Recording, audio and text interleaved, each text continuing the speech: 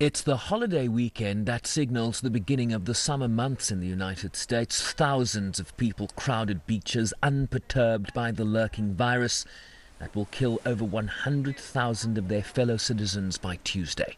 Personally, I'm not sure I'm worried about that, but for those who are worried about it, I suggest they stay home.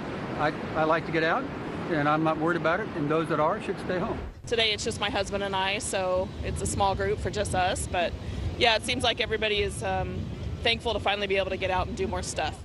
It's like, okay, do you be afraid of it or do you go on about living daily life? I mean, you got to hand sanitize and keep clean, but you can't stop living. And while President Donald Trump has been eager to promote the idea of the United States returning to normal, case numbers continue to rise by over 19,000 in the last 24 hours, while the daily deaths continue to exceed 500. Right now, countries in Europe, countries in North America, many other countries around the world in Southeast Asia have to continue to put in place the public health and social measures, the surveillance measures, the public health measures, the testing measures, and a comprehensive strategy to ensure that we continue on a downward trajectory and that we don't have an immediate second peak.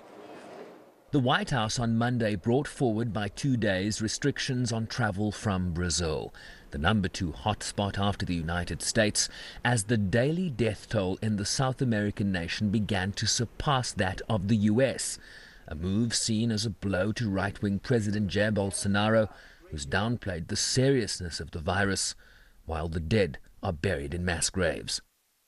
I don't want people coming in here and affecting our people.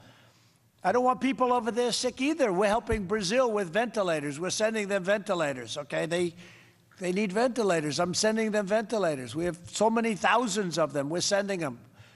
We're sending a lot of people. No, Brazil is having some trouble. No question about it. This weekend, a stark front page from the New York Times.